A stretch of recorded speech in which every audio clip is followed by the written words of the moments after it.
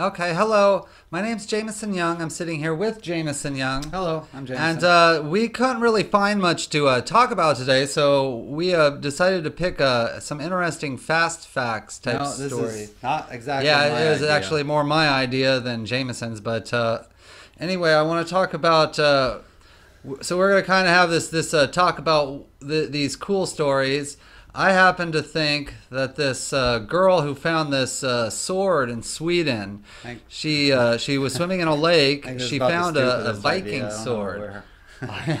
I know Jameson thinks it's pretty stupid, but I think it's pretty cool. So I'm just going to read the article for you, and you decide which if you think it's pretty cool. Jameson has a few Not fast mine. facts. He didn't really get I'm too just much doing into this because this. he He wanted just to kind do of this. took it from where the website I was looking up. But anyway, an 8-year-old girl discovered a pre-Viking era sword in a Swedish lake. She's a Sweden American from Minnesota, Sage Venek. I probably am not pronouncing that right. The experts believe that the sword is around 1,500 years old. It was found outside the water. It was sticking up. She stepped on it. This is what she was saying. I picked it up and I was going to drop it back in the water, but it had a handle and I saw it was pointy and the end had some rust on it. I held it up in the air and said, "Dad, I found a sword." When he saw that it was bent and rusty, he came running over and took it. The reporters are now joking. They call her the Queen of Sweden, drawing parallels from the legend of the King of Arthur in the story where the Arthur was handed the sword by the Lady of the Lake. The local museum guesstimates that it's around from the 5th century. It's about 85 centimeters long. And afterwards, they actually searched the lake for some more stuff. And they found a few things like an old brooch and a coin from the same era. The dad's happy because I guess he's a Minnesota Vikings fan. So I thought that was a pretty cool story. So let's see. Why don't you tell us what you think? Okay, I'm just gonna read off this list that you gave me since, like you said, I'm not really into this one too much. But anyway, in May of 2016, divers discovered a 1,600-year-old shipwreck swimming off the ancient Roman port of Caesarea. These rare bronze artifacts were recovered from a That's ship. pretty cool. It's not cool.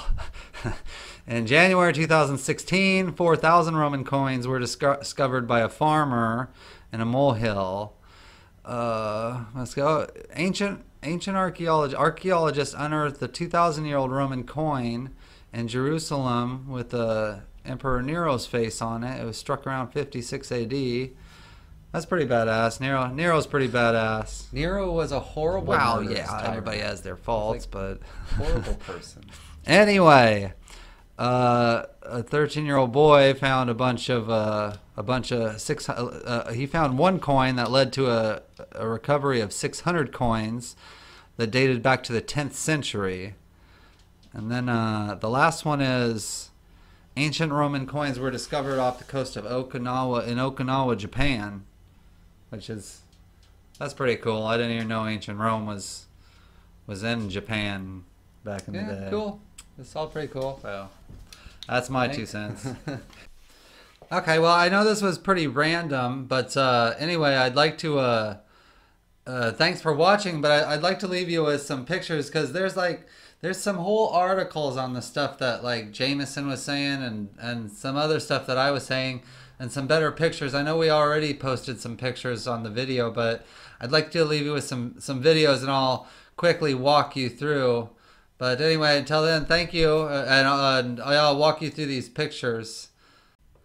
Okay, divers find an ancient Roman cargo ship, probably about 1,600 years old, off the coast of Caesarea, Israel. Archaeologists in Israel have recovered a bronze statue, thousands of coins from a merchant ship that sunk around 1,600 years ago.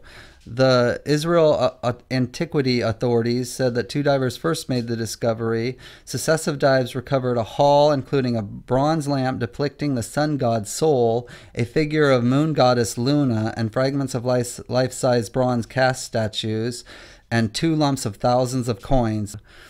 Rare gold coins with Nero's face discovered in Jerusalem. A rare gold coin with Nero's face, printed probably around 56 or 57 AD, was discovered at Mount Zion in Jerusalem. The coin may have been hidden or overlooked by looters during the siege of Jerusalem around 70 AD, according to archaeologists. Roman coins found buried underneath remote castle in Japan. Archaeologists are scratching their heads after Roman emperor coins were dug up beneath an isolated Japanese castle. The treasure has been traced back to 3rd and or 4th century European kingdom. There is also no mistaking the authenticity. One of the coins bears the image of 4th century tyrant Constantine I. A 13-year-old boy found a piece of silver that led to 600 Viking coins. The silver coin was first found in January by 2 archaeologists, one of them a 13-year-old boy in Germany. The state archaeology officials then became involved and recovered the rest of the treasure. It's the biggest trove of this kind in that Baltic region. Archaeologists say about 100 pieces of silver probably date to about the 10th century.